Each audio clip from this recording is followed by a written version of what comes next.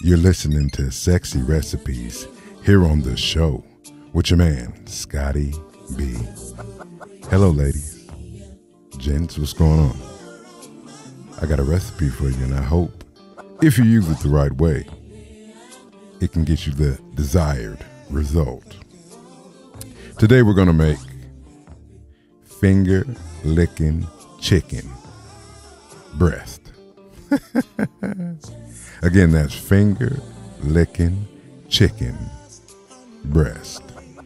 Now everybody know with the breast, they're very tender, very supple. So you got to take your time. It's quite a process to tenderize that breast, to get it as soft and chewy as you like. But if it's done right, I guarantee the night will end with a bang. So first off, what you want to do is you want to get that breast.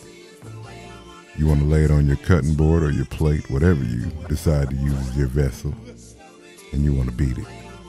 You want to tenderize that meat.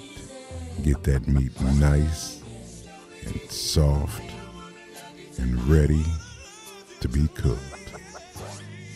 Now once you tenderize that meat, beat it up a little bit, if you will. You're going to take that meat and you're going to season it. And you're going to coat that meat with everything that it needs and even more. I would say cook it on about 425. You know, pay attention though, because too much heat and things start to burn. And I want you hot, but not too hot. You know what I mean? Now after you've cooked that chicken and it's cooked to your desired temperature, take it out the oven and give it one more long stroke. You can open a can of either cream of chicken or cream of mushroom. Spread that thing on top. I mean, spread it generously, evenly. And then once you spread it, put it back in the oven. Make it hot one more time. Let it cook for about another 3 or 4 minutes, just long enough to where it's bubbling, to where it's boiling, to where it's showing you that it's ready almost to explode.